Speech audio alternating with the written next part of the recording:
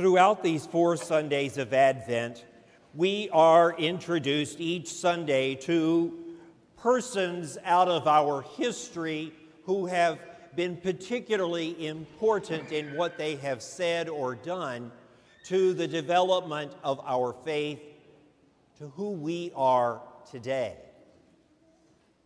From the Old Testament, we've heard from Jeremiah, Isaiah, Baruch, and today the prophet Micah. Micah, a prophet, a contemporary of Isaiah, who prophesied God's word in the lowlands of Judah, in the pasture land between the Mediterranean Sea and the mountains interior. Micah, his book is only about 7 chapters long in the Old Testament. But what he says today and what he prophesies in this passage today is truly important to who we are as Christians and to who we believe Jesus to be. Micah, prophesying to the people of Judah, tells them that God is going to send them a king who is shepherd, who is faithful to God's word, who is servant. Not the type of king that they would ordinarily expect, certainly not the king of their history, but a king who will be quite different from what they have come to believe is normal. He will pasture the people of Israel, shepherding them into one flock, a flock that is faithful and united and devoted to God and to God's will. He will serve them as Jesus at the Last Supper wrapped the towel around his waist and went to each one of the apostles to wash their feet. He will be faithful to the will of God as we celebrate in Holy Week his giving up his own will to accept his crucifixion, his death, and ultimately his resurrection. If we reread this passage, or if someone proclaims it to us again and we close our eyes as we listen, the image of Jesus appears in our mind's eye because we truly do believe that Jesus is the fulfillment of this prophecy of Micah. When we get to the gospel passage for today, St. Luke is telling us family stories. Not his family, but the family of Jesus. These 2 mothers-to-be meet in the doorway, and they begin to discuss all that God has done in their lives.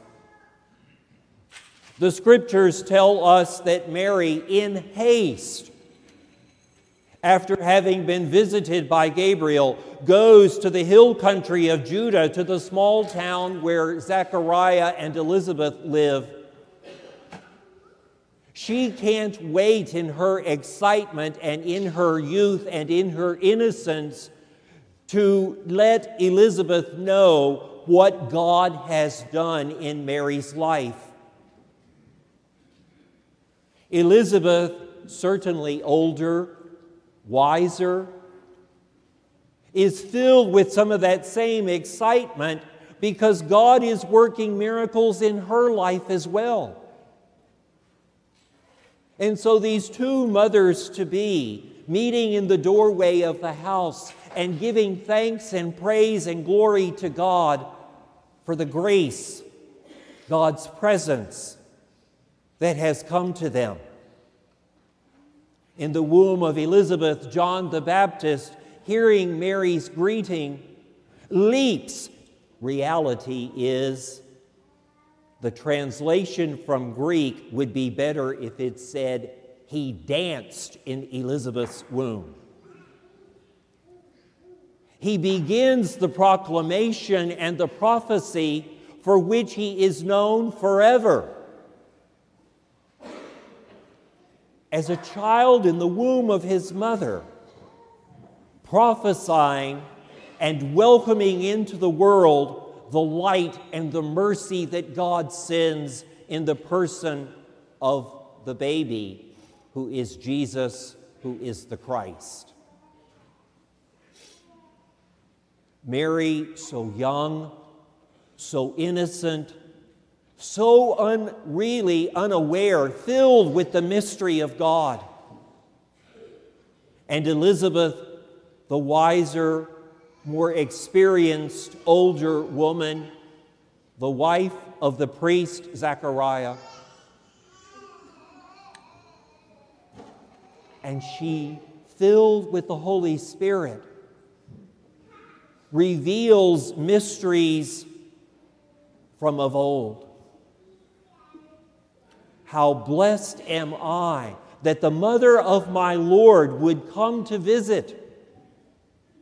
These are things she could not know. They are revealed to her by the Holy Spirit in that moment.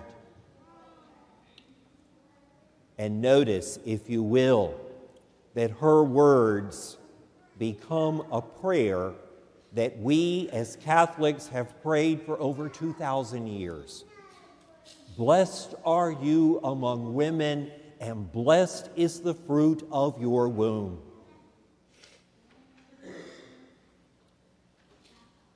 There's an old Jewish proverb that states, God cannot be everywhere, so he created mothers.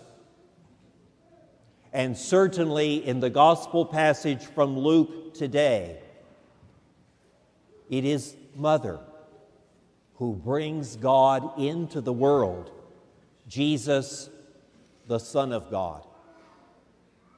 It is mother who brings the prophet into the world, who will usher in and announce the presence of the Son of God when he comes. The reading that is perhaps a little bit mysterious is the reading to the Hebrews, the letter to the Hebrews. Because this reading is a bit philosophical, it's a bit esoteric, it doesn't seem to quite fit the first and second reading, the first reading in the gospel for today. But listen to what the author of the letter to the Hebrews has to say, and how does that fit into our lives these days? Brothers and sisters, when Christ came into the world, he said, "Sacrifice and offering you did not desire."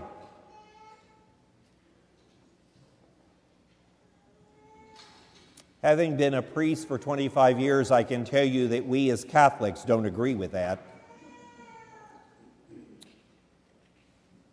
We as Catholics want to constantly find ourselves on the wrong side of the law. We as Catholics are always trying to find something wrong with what we're doing so that we can punish ourselves and bleed. Good old Catholic guilt. But listen again, sacrifice and offering you did not desire.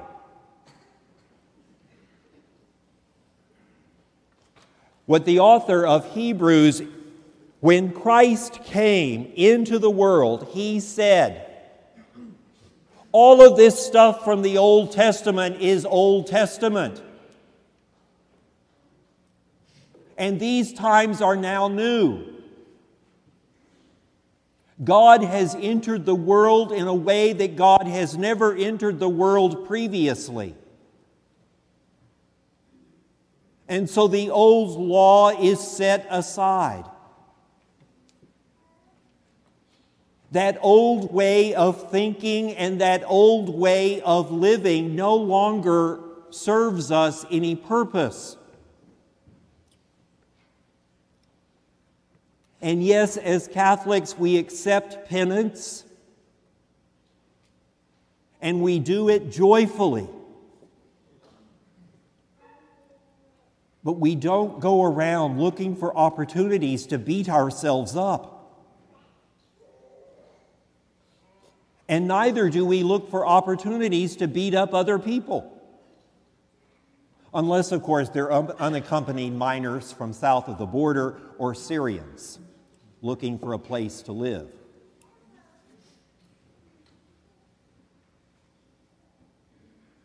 Sacrifice and offering you did not desire. And Christ, in this reading, goes on to say, "But a body you prepared for me." God, in the person of the Son, a human being like all of us, except in the area of sin,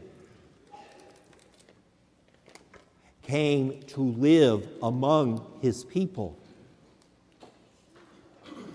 came to demonstrate God's love and mercy and justice, came to be one of us, so that in the process we could be one with God. If we go back to what the author of the letter to the Hebrews has stated,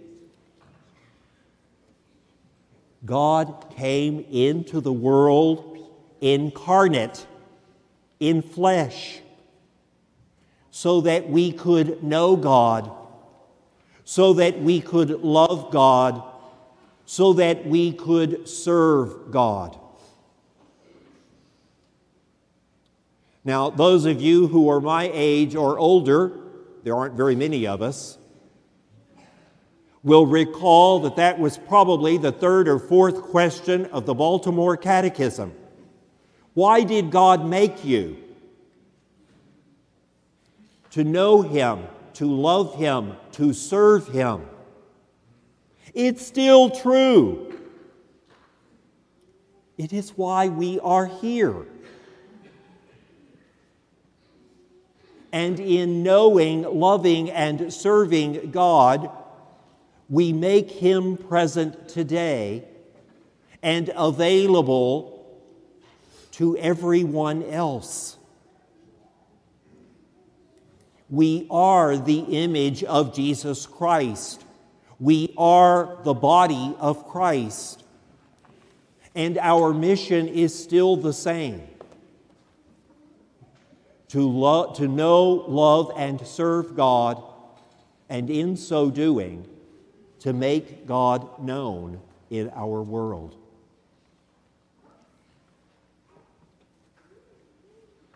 What the Scriptures have done today is to let us know that in the ordinary events of our lives, God is ever present. And as we meet in the doorway, at the gate, as we meet at the grocery store or in school or at the office, our life and our ministry is to make God known, to love Him and to serve Him in all those around us. It is in doing these things that we prepare ourselves to celebrate this Christmas with the great joy and peace that God has sent. The letter to the Hebrews makes it very clear. God came into the world for communion with humanity. And God's will for humanity is communion. May we truly be one with one another here within the community, with one another throughout the world, with God, who has given us all these blessings that we will discuss at the doorway with our neighbors. May we be filled with the peace and the mercy that is God's justice.